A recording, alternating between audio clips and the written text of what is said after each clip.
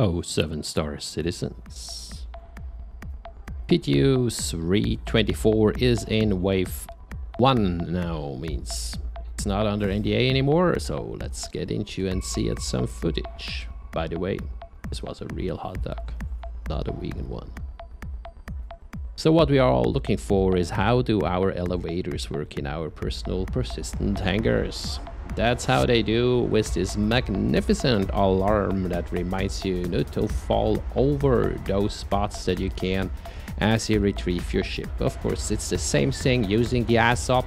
You have 2 of them in your personal hangars on 2 different sides.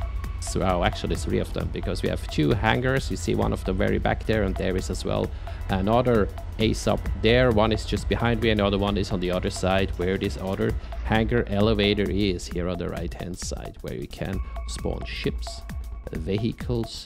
You can put on the liveries on your ship in your hangars, so you don't need to go out to a outpost to do so. You can spawn your ground vehicles in here, put them on the parking spaces a bit on the side, keep them well off the border of the hangar ship elevator, and they'll be fine and they stay inside, and you can load them right here and go wherever you want with it, which is pretty cool, and a change that I looked very much forward to.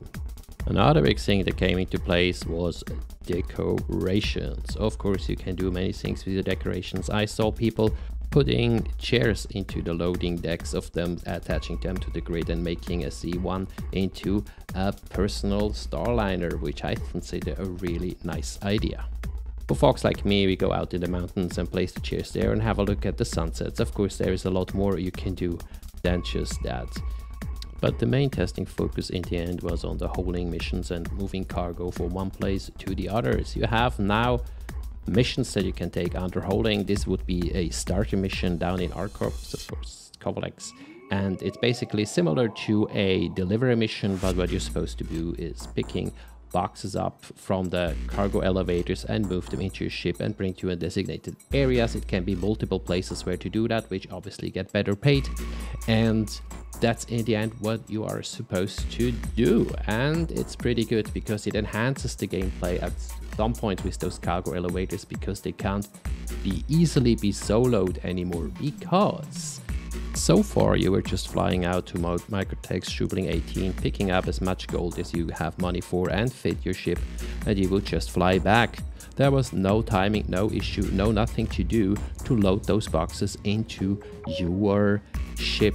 But by now, and you see this here just on the example as Samson's Sun, it's just waste that I'm moving, so I'm not really concerned of what I'm moving and to get actually piloted for it. But when you are out at Schubling and you're moving your gold and you have to do this, you have to get to the panel, you have to open your ship, you have to move the boxes into your ship, you're vulnerable to attacks. Means you need, well, and sometimes you're just vulnerable to antennas. But what it actually means is you need to have a convoy. You have to have an escort with ships that are protecting you in the air. You have to other people's on the ground that you protect you on the ground. Maybe some snipers on the hills.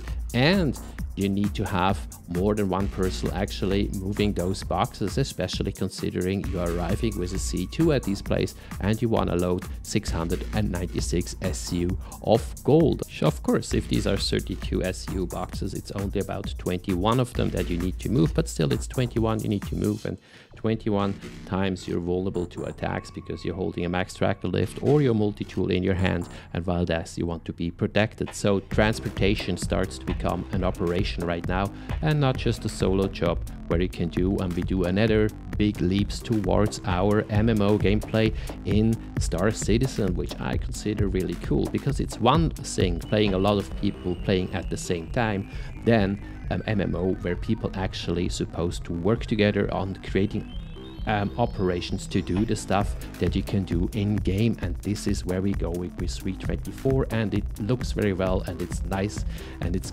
greatly designed. Of course, still some flaws, we're still in alpha, but it's absolutely lovely, and finally we're in wave 1.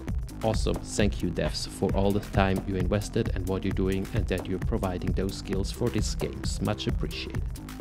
Of course, with your hull, with your trades, with your stuff in your ship's body, you fly to the designated areas where you're supposed to go. You enjoy the time over there. and you're gonna land as graceful as you can, obviously. And then you get to unload your boxes and get ready for the payout for your mission. Most of the missions, or any of the missions, can be done via manual unloads, but there are some places that are actually providing an automatic unload of the boxes. These are logistical centers, stations, and cities, but you need to pay for it, and it takes a certain amount of time depending on the size and the amount of boxes that you're having till it's unloaded. Yet, as a witness right now, I'm doing it manually. I move it towards the elevator, which is the big shaft back there, and then I put it in it, and then you lower your, in the flight manager, you lower your elevator and you confirm to complete your contract order. Okie dokie, first insights into 3.24 after now quite some time, whereas Evocadis have been playing around with them, and I'm very much happy that it finally got into wave 1, so the next step to be taken. If this video was helpful, please share, like, and subscribe, and we see us in the verse 07.